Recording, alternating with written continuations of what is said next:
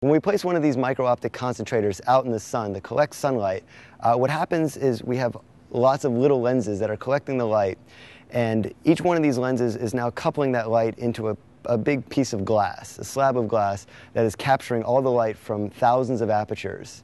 And then all of this light is getting channeled to one location, and at that location, that's where we're placing a photovoltaic, and this is going to be the device that actually converts that sunlight into electricity. So the path is a bit different in that it comes in from the top and now is getting moved sideways and being confined within a new medium, and that medium is this slab of glass, and that's the waveguide. The real thrust, the real reason that we're trying to do this type of concentrator is certainly for cost. We want to try and minimize the cost of the components and really minimize the cost of the optics, but the optics also associated with the entire system.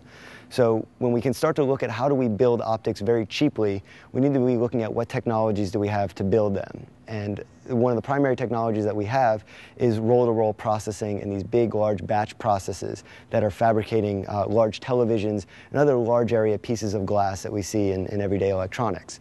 So we're really trying to use the things that we have learned from other fabrication technologies and try to apply that in ways that we can build optics on a large scale for solar power.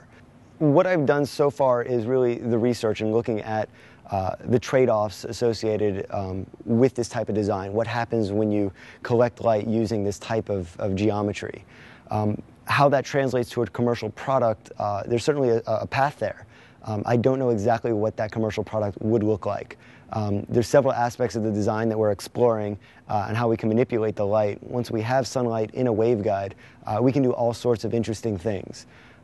And how that would actually translate into your final consumer product and what you could put on your house or in your backyard is still to be determined.